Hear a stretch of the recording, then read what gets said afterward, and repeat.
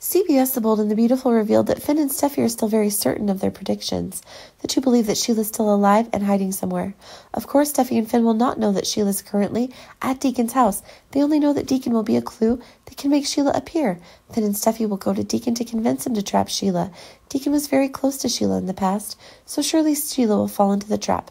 However, Deacon vehemently opposed this plan. He says that Sheila's dead, so it's all in vain. Deacon thinks Steffi and Finn are being too crazy, and he really doesn't want to be involved in this at all. On the one hand, Deacon deals with Steffi and Finn's suspicions. On the other hand, he calls to inform Sheila. Instead of worrying about Sheila, perhaps Deacon was more afraid of himself being discovered. Once Sheila's arrested, Deacon will certainly be implicated.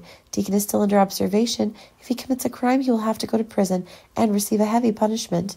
Deacon wants to warn Sheila that people have found out that Sheila's death is fake. Now everyone is thinking how to get her. Sheila was very worried when her plan was revealed so quickly. She could no longer stay in Los Angeles. You should get out of here quickly. Sheila now can only count on her other children. Finn is on the same side as Steffi, so he'll hand her over to the police, too. Sheila thought of Daisy and contacted her daughter. Daisy always thought that Sheila was dead, so when she received a phone call from Sheila, she was shocked.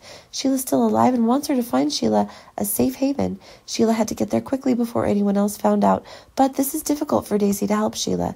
Daisy's house is not safe at all because the police will suspect her first. So does Sheila have any other way?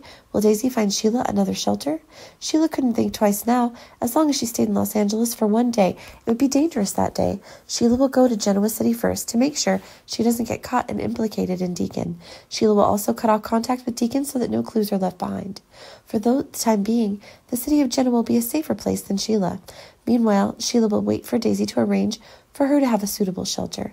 The police will still focus on Deacon to investigate her whereabouts, so Sheila will have time to look for a place to stop. Will this Sheila mission go smoothly or not? Or are the police going to spot her and catch her?